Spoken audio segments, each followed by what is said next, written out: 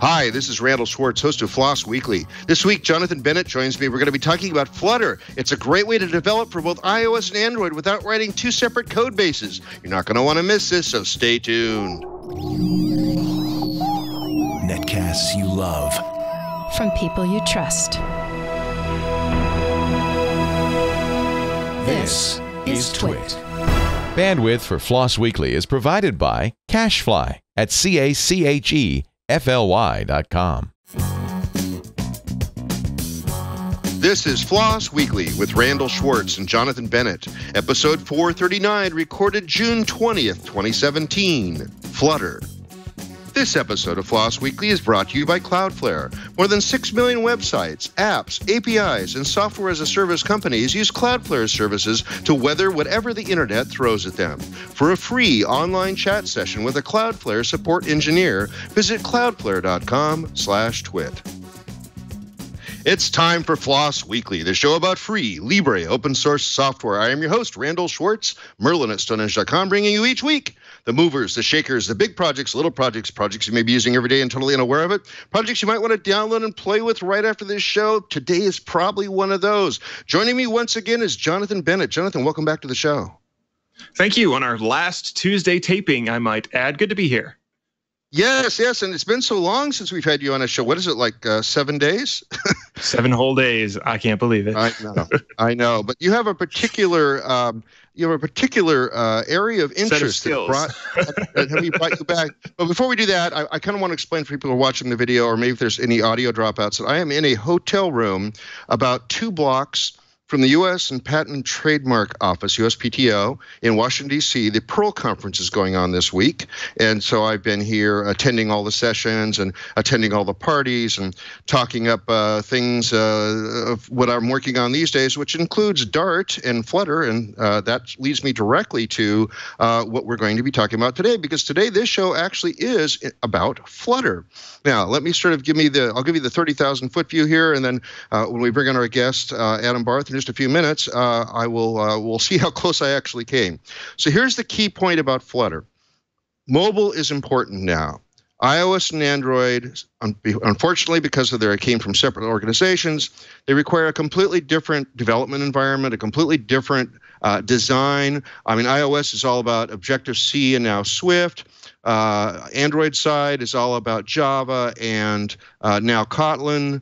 But the problem is then you had to create 2 different teams of developers if you wanted to be on all the mobile platforms. And mobile is huge these days. I mean, if you don't have a mobile app for your website, so people can actually get to you on the go, it's so much harder to do business and engage with people. So what Google has decided to do, and we'll actually talk to Adam about how this all came about, is create a single platform written in the Dart language, which we've talked about at least a couple times on previous shows from here, and use it to write code that implements its own widgets all the way down to just about bare metal.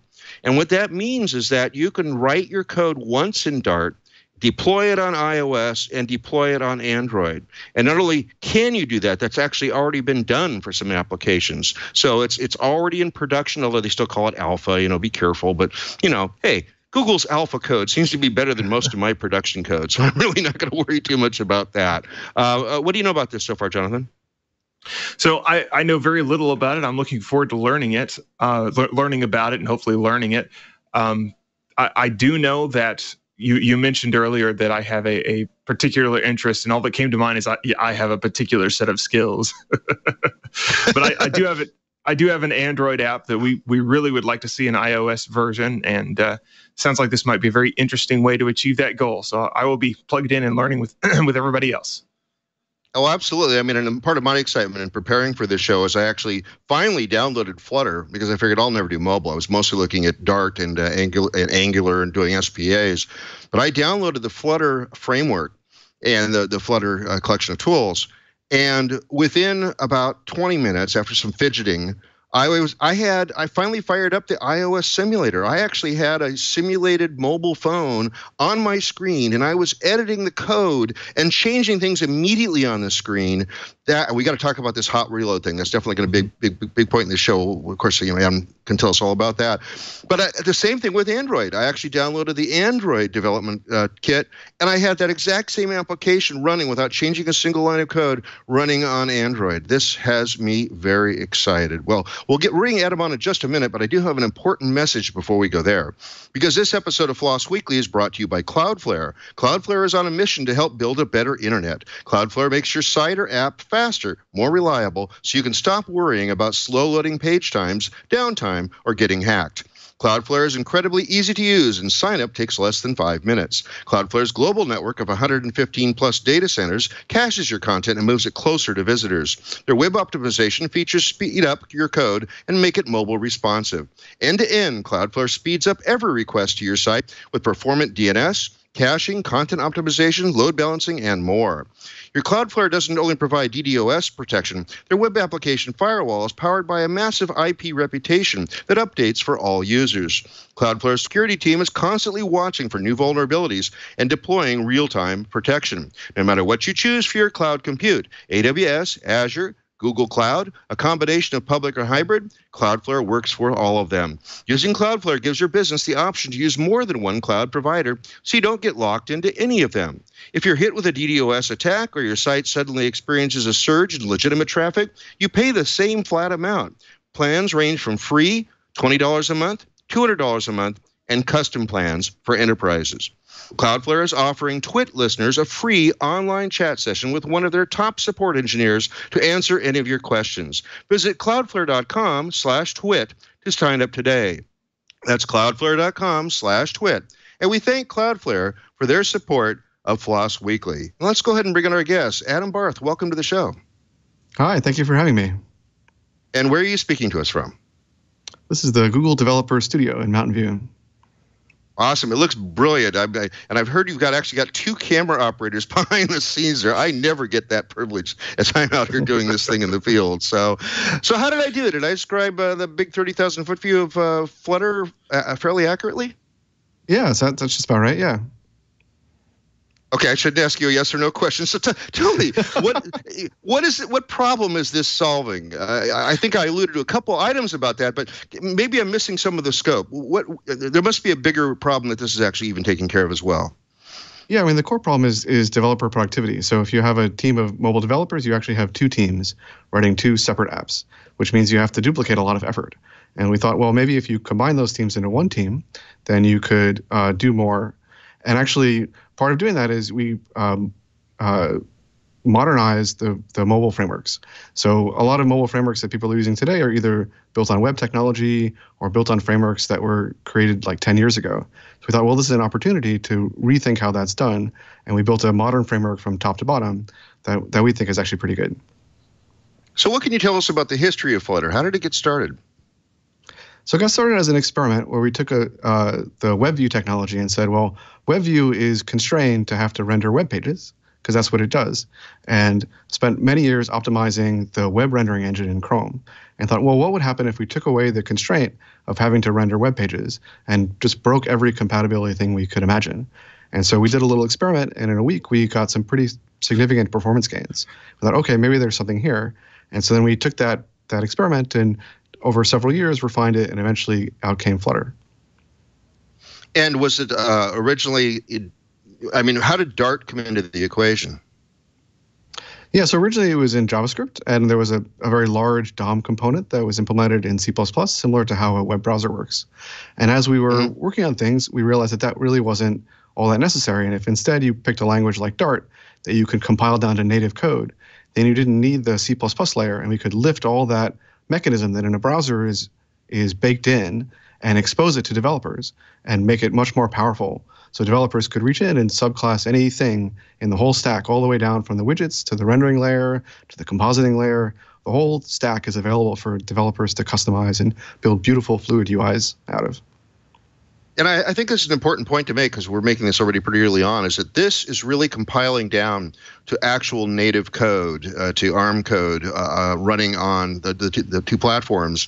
And one of the things I think that's important about that, and you can expand on this if I'm missing something, but instead of rewriting your app so that it works with DOM elements and then has activity based on JavaScript, you're actually talking about writing the same sort of code, although in Dart, that you would have written in Java on Android and Objective-C on the iOS side. Is that a fair take? Yeah, yes, that's correct. So it's structured in many ways like other mobile frameworks, like Cocoa or like the Android framework, where you have a language that you're writing in, and that drills all the way down to the GPU and either outputs OpenGL or outputs Vulkan, depending on the capabilities of your device.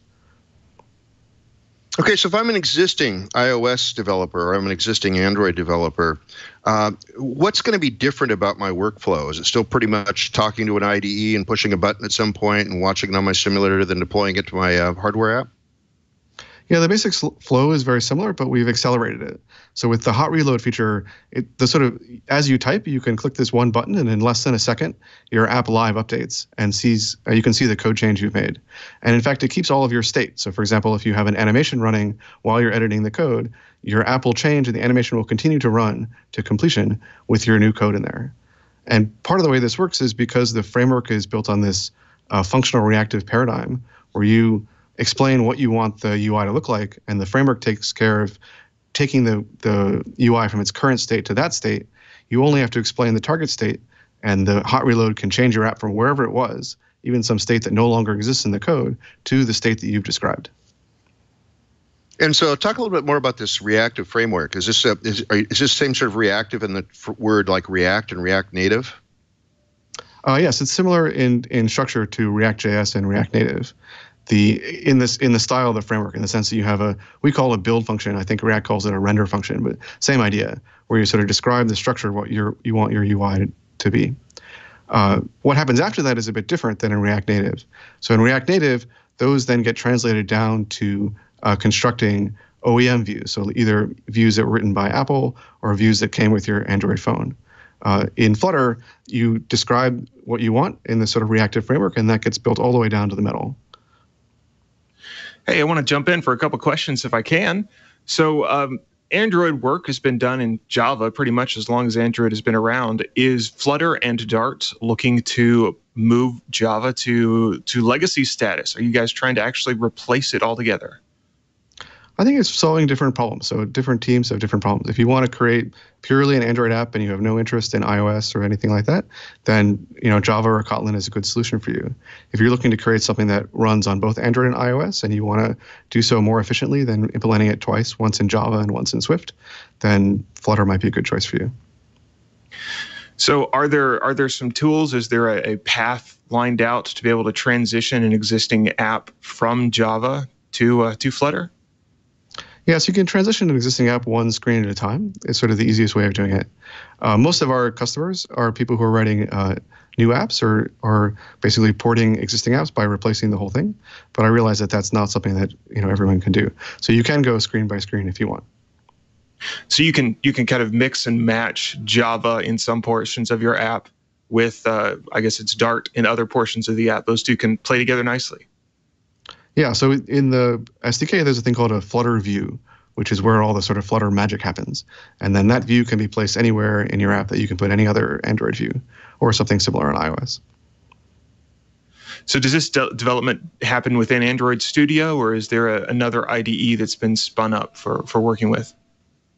Yeah, we recommend IntelliJ. So we have a nice plugin for IntelliJ that integrates with all of our tools and does debugging and hot reloading and all that kind of stuff. And you can also develop your, so part of your app is the UI, but you also have a part where you interface with the underlying platform. So we call that a plugin. And so those plugins are written in Java or Objective-C or Swift, or Kotlin, I guess, if you want. And you can develop all those from inside IntelliJ in one place.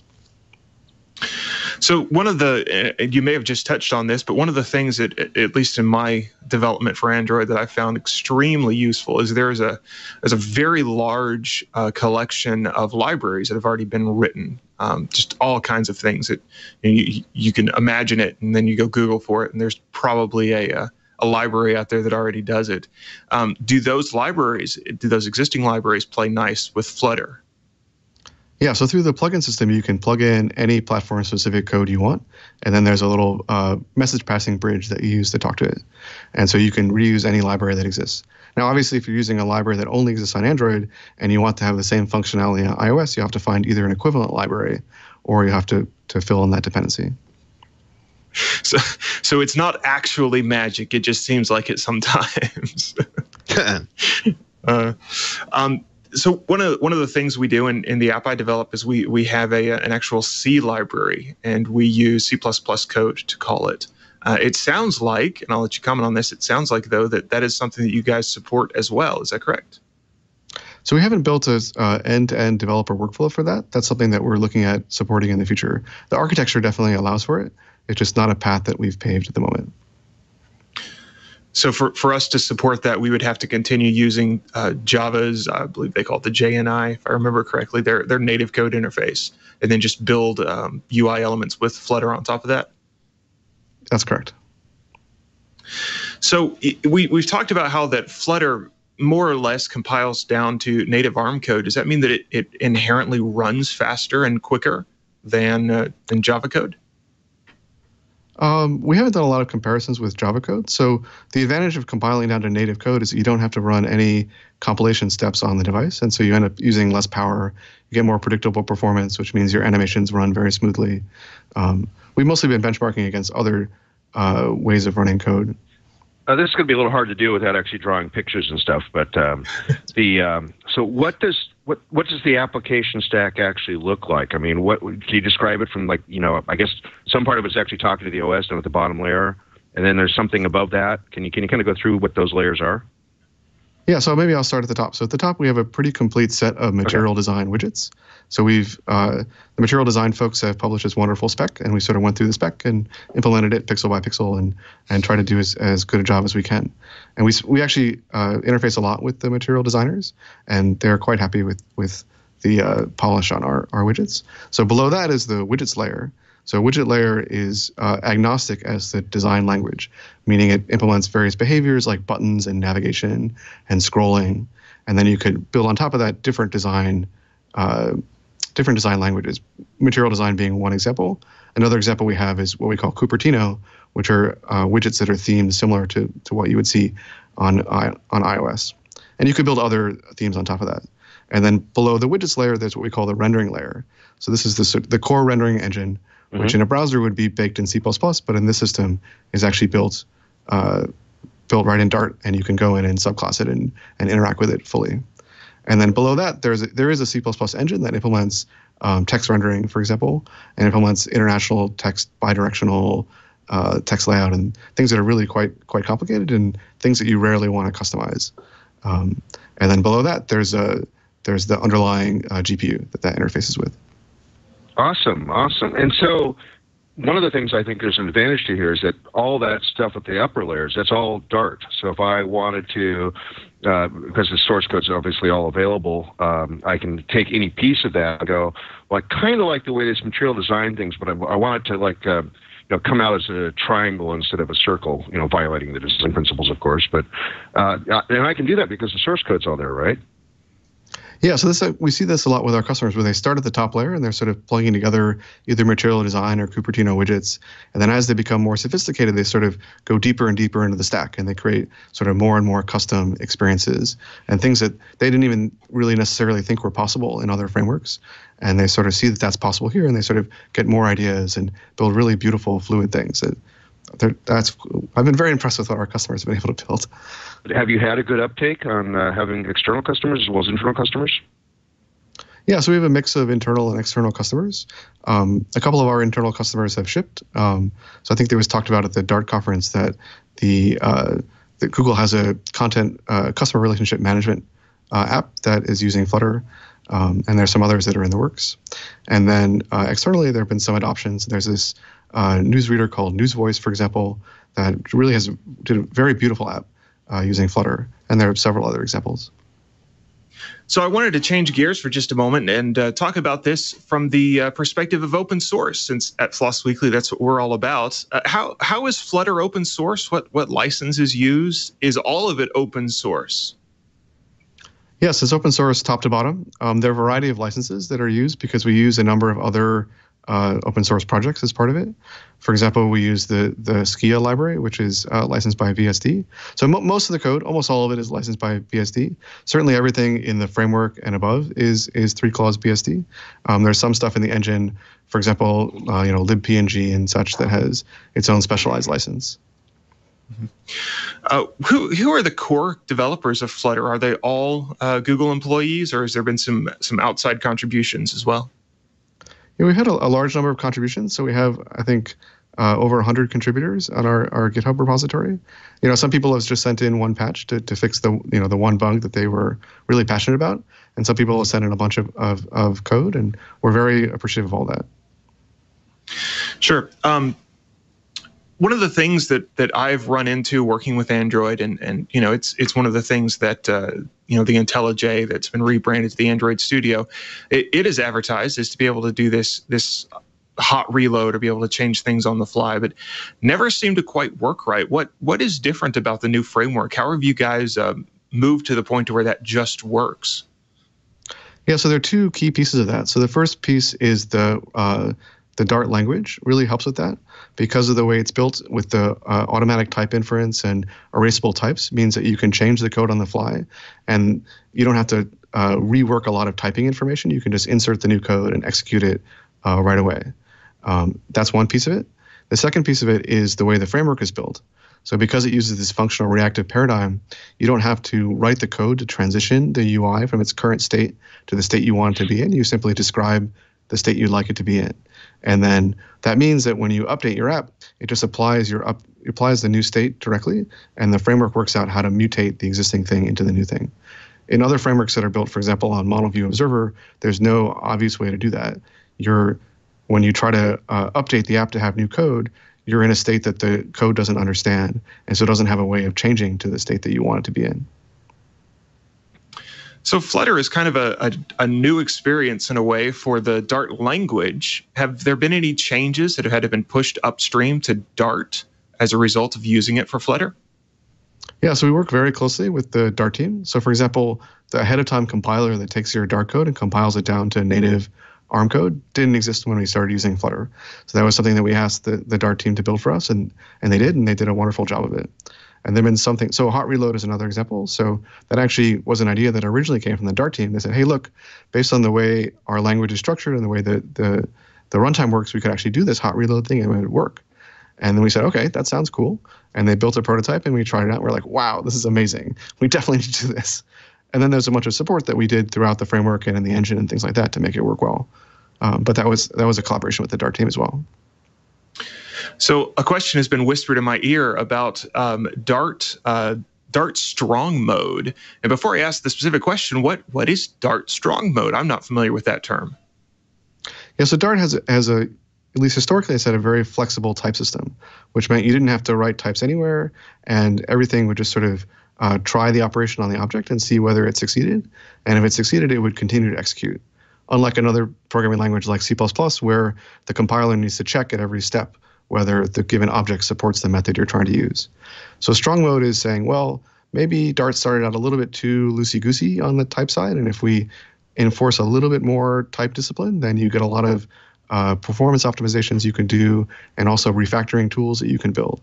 So strong mode is about cleaning up and tightening up the type system a little bit so that the compiler and the development tools know a bit more about what type an object is at compilation or at tool time. And so does the Flutter framework, does it specify using strong mode of Dart? Yeah, so we were one of the first customers for strong mode. We've had it enabled in our project for quite a while, and there have been some rough edges, and we've worked with the team to sort of explain what those are, and they've polished it, and now it's in quite good shape. And so, yeah, we've been using strong mode for a long time, and we've been very happy with it. So one of our, we do have an active chat room that yells at us and whispers questions in our ear. And one of them asked, The native Android and iOS developers inside Google, how did they react to Flutter? So I think Google's a diverse place, and different people have different reactions. So we've gotten a lot of good uptake for people who have applications that they're interested in doing, say, a new version of, and they want to experiment with different frameworks to see what can work best for them. For example, I mentioned the customer relationship management app. They just had an Android app, and they wanted to build an iOS version of their app. And so they started, well, rather than write a separate code base, let's try this Flutter thing and see how it works. And they're quite happy with it. So I'd say mostly people are pragmatic. They're interested in what's going to deliver the best experience for users at the lowest development cost. Mm-hmm. Sure.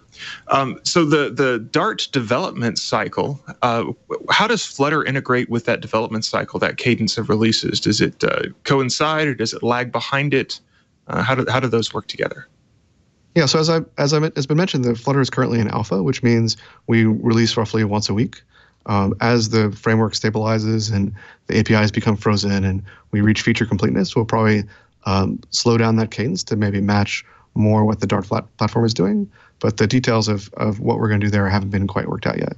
At the moment, when you use Flutter, you get a weekly release, and you basically get to use a very leading edge version of the Dart SDK that's released with Flutter. You guys have taken the adage to release early and release often quite to heart there, it seems. Yeah, it's been really valuable to get feedback from customers, because we have like a Gitter channel if you want to join and talk with us and give us feedback about what's working, what's not working. And we've been doing that for quite a while, and that's really helped us basically set the direction for where we're working on things and figure out what needs to change and what needs to improve. We're very receptive to that sort of feedback. Sure. So Randall just whispered into my ear something that I had thought of earlier. How does Flutter, how does the Flutter framework integrate with other things that would be in the phone? So he asked about geolocations and GPS, and I'm also curious about integration with the Google framework and services in the app stores, with them being so different between Google Android devices and iOS devices. How does that integration work? Yeah, so there's a plugin system where you can plug in whatever platform-specific code you want. So, for example, we have an example plugin that does geolocation. So you write some Dart code that sends a message to the platform-specific side of your app, and then you have a backend for Android and a backend for iOS that talks to the underlying platform API. And then you can talk to third-party SDKs, platform interfaces, libraries, whatever you like in the platform-specific part of your app. And to answer your question about... Go ahead. I was going to say, to answer your question about the App Store, so in the end, the Flutter process just creates a normal either APK for Android or IPA for iOS, and you just upload it to the store in the normal way. So that's how one gets an app on the store, but there are things that happen, like, for example, in the app that I work on, we try to talk to other apps, and one of the things we do first is we go and ask the Play Store, hey, is this app installed? How does that work with Flutter? Yeah, so you would write that as a plugin to basically call the Play Store APIs from the platform-specific side of your app. And then to the extent you want to communicate that to your UI, you would send a message to the UI that says, hey, this thing has happened on the platform-specific side, show this UI or do that sort of thing. Are there examples of these plugins that are available almost like shared libraries? So other people have written perhaps some of these functions that would be useful, and as we're used to, we can just go and say, well, let's use this existing plugin. Is there good support for that in the community yet? Yeah, so if you go to pub.dartlang.org, you can see a list of all the Flutter plugins that exist alongside with all the other Dart libraries that are available as part of that ecosystem. If you want to see the plugins that we've been developing and sort of as examples and some of the basic ones that a lot of people want, you can go to github.com/flutter/plugins, and you can see half a dozen or so plugin examples. Are there problems with that? Can we use anything from Pub, or is there missing mirrors? What about are there licensing issues, or has all of that been already worked out? Yeah, so Dart is used in lots of different places. So Dart can run in a web browser, Dart can run in Flutter, and Dart can also run on the server. And so different packages will have different dependencies. So if you have a package that has a dependency on web browsers, obviously it's not going to work in Flutter because there isn't a web browser there. And so we're trying to improve the pub repository to make some of that clearer, so that you can see which packages are going to work on which different platforms. As for licensing, each package comes with a license file, and you want to decide for yourself whether you like the license with that piece of code. I think most of the code on there has a pretty permissive open source license, but you should always double check the license file when you decide to take a dependency on a piece of code. Sure. So, from what I understand, one of the concepts I believe in Dart is something called isolates, and a question has been whispered in my ear: do those turn into threads on mobile? Yeah. So an isolate on mobile ends up being exactly that, a thread. So it's a place where you can run code separate from your UI in a way that doesn't block your UI. If you want to do a long-running calculation, like you want to, enumerate the digits of pi or something else that's going to be computationally intensive. And then similar to how the plugins work, you send messages back and forth to communicate with that thread.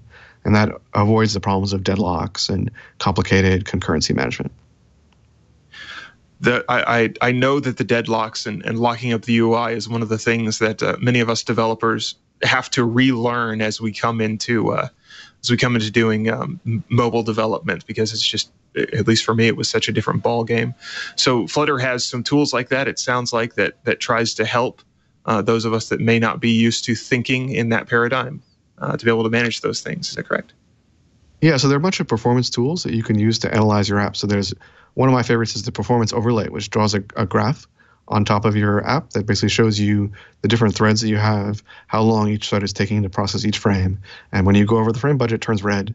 And that's a signal that maybe you want to look more closely at that frame and figure out what happened and why you went over the budget.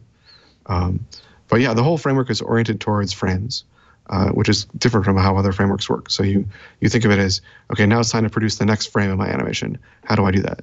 And so the whole system is essentially driven off animations to make them fluid and responsive. Mm-hmm. So when one of these problems does come up and we have to debug, what does the debugging support looks like? Does the Flutter framework have support for things like single stepping, setting watch points, watching variables? I assume all that's built into the IDE? That's right. So you can drive all of that from IntelliJ. You can set breakpoints, run your app, hit the breakpoints, edit the code, hot reload it, step to the next line, keep going.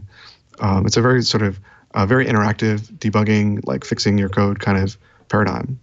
So that's sort of the single step debugging case. There's also a lot of visualizers. So for example, there's a feature called Repaint Rainbow, which will show you all the different regions of your app that can repaint independently and then color code them according to when they repaint, which is where a lot of the performance, a lot of the ways you can tune the performance of your app is by controlling which parts of the UI repaint when. So let's talk a little bit more about UI. Did I understand you correctly to say that Flutter is the UI side of it is based entirely on WebKit? Is that still the case? So that was the case originally. That was the starting point. But as we've gone on this journey, we've sort of refactored more and more of that into Dart. And so the part that's remaining that was originally based on WebKit is the text engine. So that's the part that takes your bidirectional text and draws some of it left to right and some of it right to left, and figures out how to select across these sort of international character ranges. Understands how tie works to align based on the baseline and things like that. So just the core text engine is still built on WebKit, but all the rest of it has been moved up into the framework. Tell me about something called the Dart Observatory. What is that? The Dart Observatory is another debugging tool. So this is a little web server that runs inside your app during development that you can look at through your browser on your development machine. And it gives you all kinds of really amazing profiling tools. It can show you all the memory in your app, where it's going, what kind of objects are allocated, which ones are allocated when, by what line of code. You can also debug your whole code through there if you want. You can set breakpoints, and you can sort of explore the structure of memory. You can explore there's a time-oriented view where you can see a timeline of all the things that are happening, and you can see each frame marked on the timeline and say, oh, I see, it's this part of my code that was going long and might be going over budget, or wow, this part went really fast. Maybe I should make that part fancier, and things like that. And how does it work to access that when we're running on a simulator or an actual device that's different than the desktop we're developing on? Yeah, so generally when you develop on a device, you have a cable that connects the device to your computer, and then Both Android and iOS have tools on the host side that will send messages back and forth across that cable. And one of the things you can do is you can forward a port. And so to you, at the end, it just looks like a URL. It says like localhost at some port, and that port gets mapped over to the device and then connects to the web server running on the device where Observatory is running. So the fact that we've taken now iOS and Android development and we've brought them so close together, does this allow some, I suppose we could call it Frankenstein sort of things, where we take a iOS themed device and put it on Android, or take an Android themed device or an Android themed app and put it on an iOS device? Are those sorts of things possible? They're possible. So you should think about whether you like that design or whether you'd prefer a different design. But yeah, so we have for example, the Flutter Gallery app, which sort of shows all of our widgets and different things you can do with the framework, just has a toggle button that you can switch between the Android theme and the iOS theme. And you can use that toggle button either on Android or iOS to see either theme on either app. So generally, you might want to think carefully about how you want to adapt your app to each platform and make conscious decisions about when you're going to adopt a platform convention for a particular UI element, or when you're going to adopt like a brand-centric presentation for a piece of UI. And what you see if you look at the top apps that are winning design awards today is you see they're a mix of these things. They use sort of mostly, or some of them at least, use a lot of brand-centric elements, and they have a few little pieces that are platform adapted. And all that is possible in Flutter. We've made it possible for you to control where on that spectrum you want to make your app be. So even though we can, you still suggest that we should stop to think whether or not we should. Yes, exactly. Yes, that's how you avoid the dinosaurs running around. Let's talk just a little bit about animations. Can we make the same speedy and snappy animations that mobile kind of has come to rely on in some ways? Do those work within Flutter well? Yeah, so we put a lot of effort into animation. There's a very sophisticated animation system that can drive your whole app. And what's neat about it is it drives the whole app through the same mechanism that you use to drive your app when you get new data, for example, which means you can do very sophisticated animations where things relay out and reflow dynamically as the animation runs. Have there been any interesting problems to solve to make that, or let's say things like scrolling, work smoothly on both platforms with the same code base? Yeah, so the scrolling thing was a sort of a fun adventure. So we filmed with a high-speed camera, both an Android and iOS device scrolling, and then we sort of measured exactly at every frame what offset it had scrolled by, and then we plotted those points, and we gave it to Wolfram Alpha and said, Wolfram Alpha, what is the equation for this scrolling? And it came back and gave us the equation. And then, then we were able to have scrolling that lined up just exactly with what the platform convention is. So you had to go in and kind of reverse engineer each of the platforms to be able to, in some ways, emulate how they should feel. Yeah, it was interesting. So on Android, of course, the code is open source, so you can read the algorithm they use to implement the scrolling physics. And then we compare that with what Wolfram Alpha told us. And it was fascinating that there's all this code that computes what they're doing, but in the end, Wolfram Alpha just says, oh, it's a third-order polynomial, and here are the coefficients. And so we ended up with just a different implementation of something that looks visually very similar. So Wolfram Alpha was able to better optimize the Android scrolling code? Is that what you're telling us? Well, I think I wasn't there, I didn't write the code, but if you read the code, it seems it's very like physically based, like it's based on gravity and these other sort of notions. And I think somebody designed it with that intent. But if you end up solving the equation, it just sort of ends up being a third-order polynomial with certain coefficients. One of our listeners in the chat room wants to know about Google's future support for Dart and Flutter. Can you tell us anything about what's on the roadmap coming for the future? It's a little hard to talk about the future. It's easier to talk about what's happening now. So we're quite excited about Flutter, and we see it gaining momentum, and so we're very happy with that. All right. I know we talked a little bit about the scrolling, but is there anything else that has been surprising about doing this development? Anything that just caught you guys off guard that it was interesting to work through? Yeah, so we learned a lot about the different platform conventions, a lot more than I ever knew. So I didn't know all about the little subtle gestures you can do on iOS to, even though I have an iPhone, I use an iPhone every day. I learned so many like cool gestures that exist in the platform. So one of the ones I learned about was you could tap on the top and scroll to the top of any app. And then when we discovered that, it was like, oh, this is interesting. We don't have, our scrolling system is very flexible, which means you can have lots of different scrolling regions that are nested or do whatever you like. And so it wasn't obvious which was the distinguished scrolling element that should scroll to the top when you tap the top. And so we had to solve those sort of problems. Another one was the edge swipe. So the edge swipe has on iOS has a very beautiful animation that it turns out has a slightly different curve than every other animation in the whole system. And so we had to build a custom curve to match that perfectly. One of the things that is talked about is that everything is a widget. I've seen that phrase used before in the context of Flutter. What does that mean, that everything is a widget? Yeah, so normally when people talk about widgets, they mean something more like a UI control, like a button or a switch or a menu. But we thought, well, why does there have to be a separate thing that's like your theme? Why couldn't your theme just be a widget, right? Because a theme should be able to apply to any subtree of your UI. So you should be able to say, this part of my UI I want to be styled purple with these fonts, and this part I want to be styled, blue with shimmering effects or something like that. And so really you want to designate a point in your UI and say this theme affects everything below it, which is basically what a widget is doing, right? So we just sort of said, well, why don't we make theme a widget? And then we're like, so we sort of repeated that process over and over, and we realized that it's really powerful if everything is just one thing called a widget. Makes the system very composable, because every component will take as a child any widget, which means you can put anything there.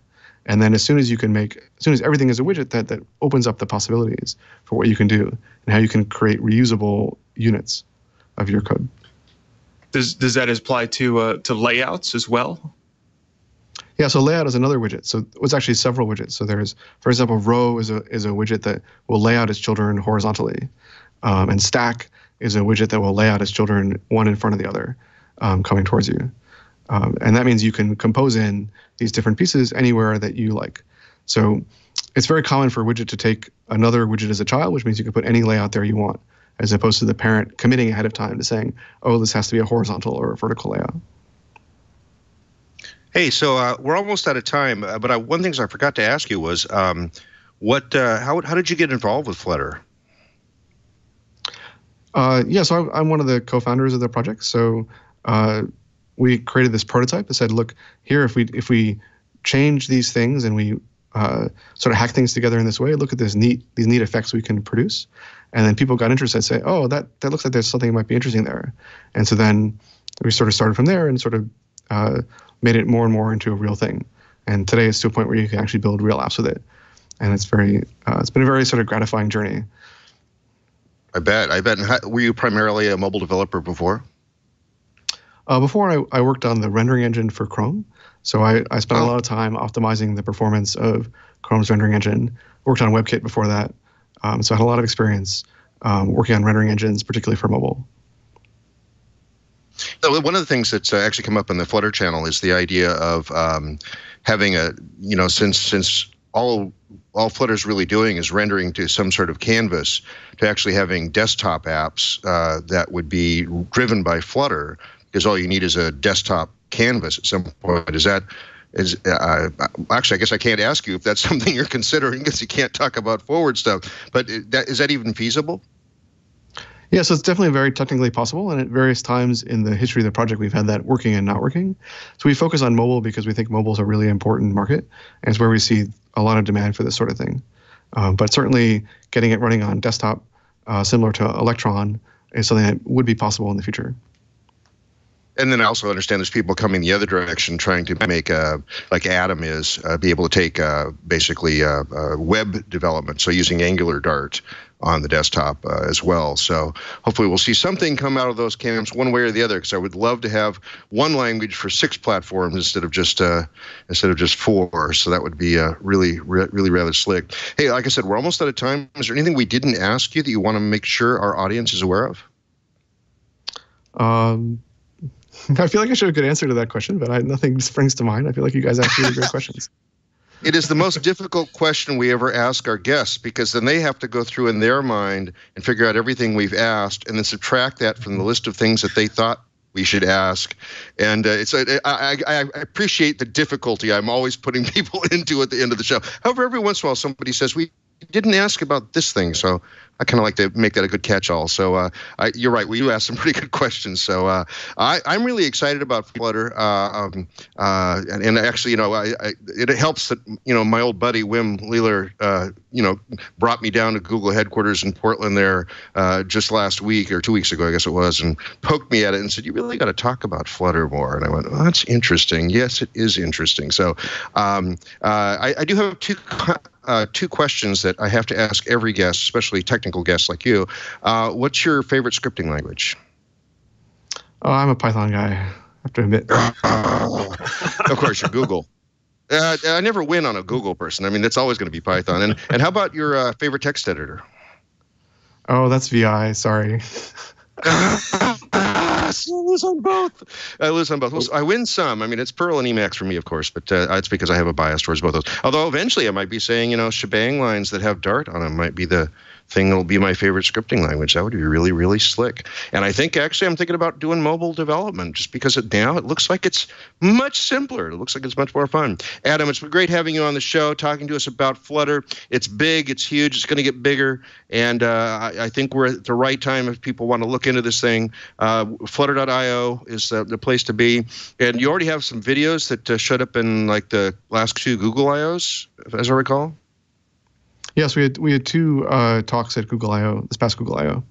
One about sort of how to build an app, and another about how to integrate Flutter into a designer developer workflow.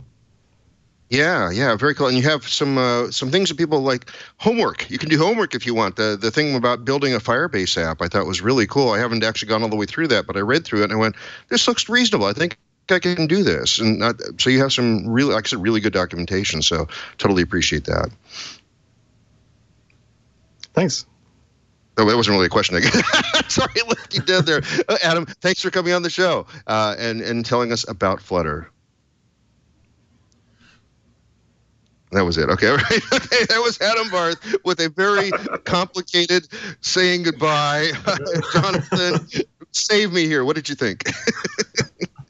So Flutter is interesting. It seems like they've got a lot of really nifty ideas that they've pulled together, and I kind of get the feeling that it's right on the edge, getting ready to go over the hill and really gain that critical mass that it'll be the next big thing. I'll definitely have to take a look at it. One of the things he mentioned that really captures my attention is the ability to take a Java app and a screen at a time. So I assume that would be from us working from the Java side, an activity at a time, and convert it over to Flutter and be able to have the two coexist. And then eventually you get to where all of your UI stuff is Flutter. And then you can just step over to the iOS side and say, okay, here's all of the UI, drop it in place and be able to, do ideally minimal work to make the rest of it work around it. And that is certainly a very interesting and compelling idea, not only to avoid having to repeat the work, but it would also tend to give you a more of a matching experience between the two different versions of an app. Again, you don't have two different teams working on it. You don't have to be continually worried about, does it feel the same on each platform? So I think it's definitely an interesting concept. Yeah, I saw a similar discussion recently about some large organization taking a GWT app. I think it was some sort of mail app or something. GWT, of course, was the Google Web Toolkit, which used Java as this both server-side and client-side language. And they changed just one element of it at a time over to Dart. And it seemed that the code sat side by side in the same repository, and they got pretty productive being able to do that. So it sounds like, Dart seems to have this nice position in the middle where it's similar enough to Java and C# that you don't have to spend a whole lot of time working with it. In fact, one of the papers I read about conversion of, I think it was either AdSense or AdWords, found that they could that Google internally could spin up a new developer on Dart in just a couple of weeks and get them productive with just a couple of weeks. And I have a sense that there would be this similar figure for taking existing mobile app developers and moving them over to Flutter, because it has that same low barrier to entry and a lot of good tooling. I tell you, the Dart tooling is amazing. The code completion, especially in strong mode, because you have to type everything. You have to strongly type everything. That doesn't mean using your keyboard really hard. That just means actually telling the compiler this thing. Yeah, right. I tried strong typing once, nearly ruined my keyboard. No, right, exactly. Anyway, goofy. Anyway, so I'm excited by this. I think I'm going to be, you're going to be seeing more things from me about Dart and maybe about Flutter in particular over time. This seems to be an up and coming thing. I know enough of, I believe enough of, I don't know for a fact, but I believe enough of the internal people at Google are fairly committed to Dart and Flutter that this is not going to go away anytime soon. It's not going to replace Golang, but because Golang only runs server side, it doesn't run on the browser, it doesn't run on iOS and Android yet. So, but those don't compete. Golang has its own niche inside Google and won't go away anytime soon either. Anyway, any last things before I start running down who's coming up? Dart has one very, very strong thing going for it, at least in my opinion. It's not Java.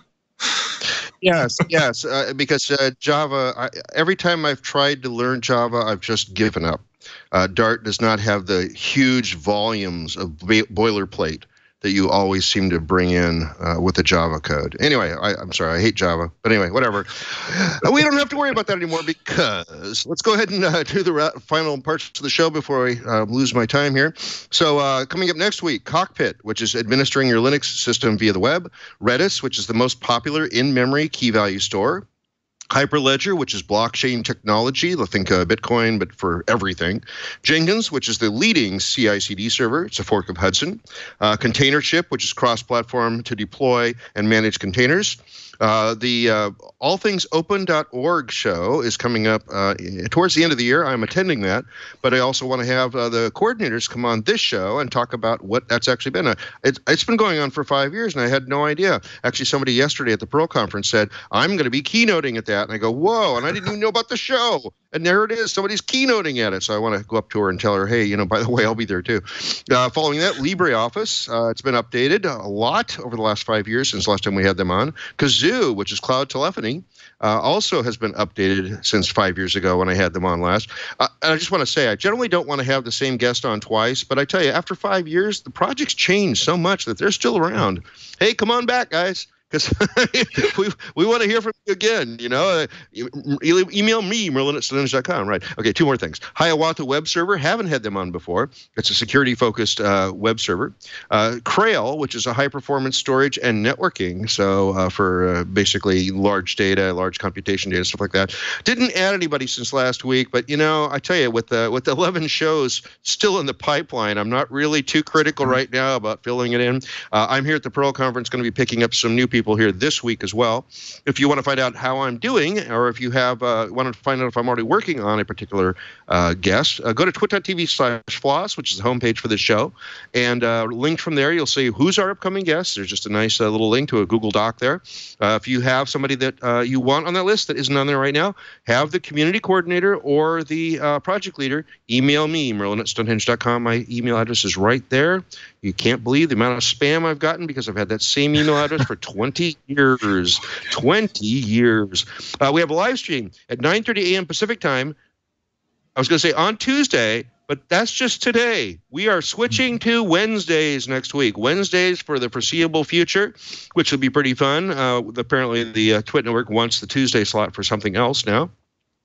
And I do whatever they tell me to. You follow us on Floss Weekly on Google+, and at @Floss Weekly on Twitter. You can follow me personally at Randall L. Schwartz on Google+, and that's tweeted over to @Merlin, MERLYN on Twitter. I'm going to be in DragonCon in September. I'm actually giving a talk on why Dart should be your next programming language, about an hour-long talk on the EFF track there, and also about 3 or 4 other panels. They seem to keep lining me up for more and more panels all the way through. And I'm also going to be, as I said, at allthingsopen.org, which is coming up, I believe it's October, and it's going to be in the Research Triangle somewhere. That's all the plugs I've got. Jonathan, anything you want to plug? English, please. No conferences or conventions coming up for me, but you can follow me at, let's see, where is it? JP-Bennett or JP_Bennett on Twitter. And I tweet about occasionally politics, but mostly tech and security things there. Okay. Well, Jonathan, thanks for coming back so quickly, and thanks for while my Wi-Fi connection was just dying horribly. Thanks for stepping in and being allowing me to whisper in your ear to give more questions so that we can keep the show going. Really appreciate that. Thank you. Not a problem. I enjoyed it. All right, and we'll see you all again next week, hopefully from a better connection on Floss Weekly.